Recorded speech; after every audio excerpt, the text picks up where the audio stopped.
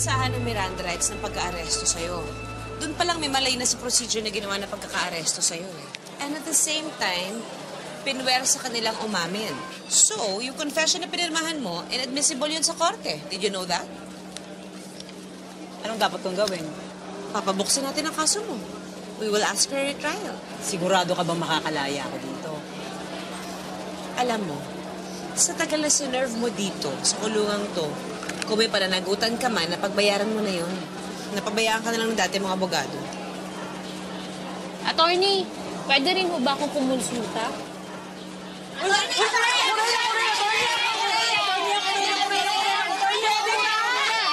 Huwag kayo maingay! Baka masita tayo ng guard eh! Pumila kayo!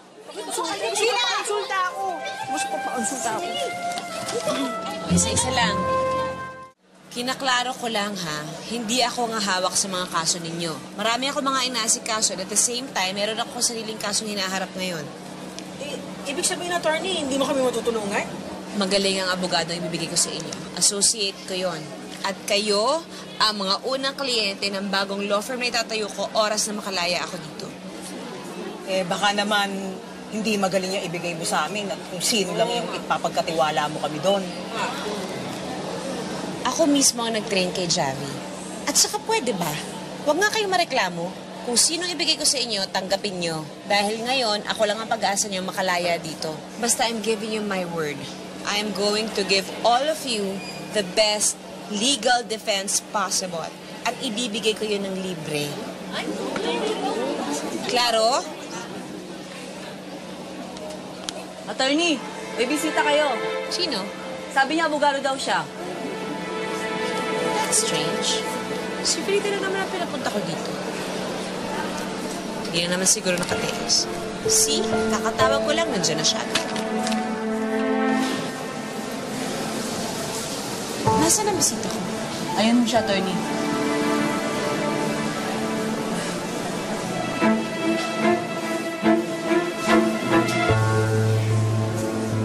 Kumusta, Atty. Chavez? Attorney Cruz. What are you doing here? Ako lang naman ang prosecutor sa kaso mo. Sa salang pagpatay kay Atty. Robert Salazar.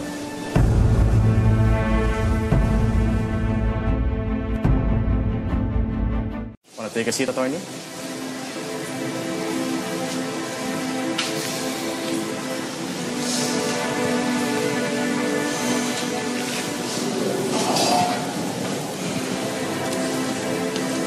Sino nga bang makapagsasyad na balang araw, magkikita tayo ng ganito? Na ikaw nakakulong, at ako naman ang abogadong sisigurado na mabubulok ka sa kulungan. So you're a public prosecutor now? Napakalayo nitong lugar na to sa Manila, Attorney Cruz. Don't tell me sinadya mo talagang magpa-assign dito para makaharap ako. As a matter of fact, I did.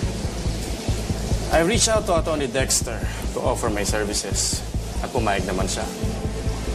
He even managed to pull some strings para mahawakan ko ang kaso mo. Yeah? He needs someone na katulad ko. Isang magaling na abogado. Who made it his life mission na gawing miserable ang buhay mo. Wow. Going through this great lengths just for me? Talk about pure obsession. Okay. I want to see you try. The thing is, alam kong wala kang ibang law firm na papasukan mula nung tinanggal kita sa Salazar de Chavez Associates. Pumasok kang magtrabaho sa gobyerno, hindi dahil gusto mong tumulong sa mga tao. Wala ka lang choice. Well, this is a plea bargain agreement. 10 years. Basta aminin mo kasalanan mo. Just sign it para tapos na ang lahat. Oh, come on. Where's the fun in that? Like I said, I want to see you try. Bigyan kita ng chance. Don't say, attorney, I didn't want it.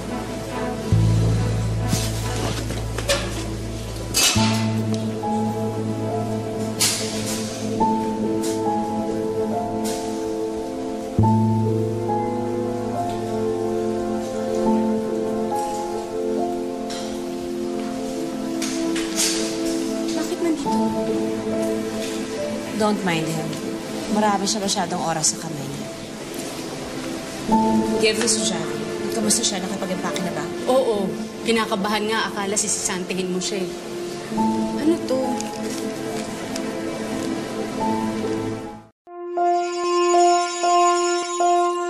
Thank you so much for watching Starla. Don't forget to like, comment, and share our videos and subscribe to ABS-CBN Entertainment YouTube channel.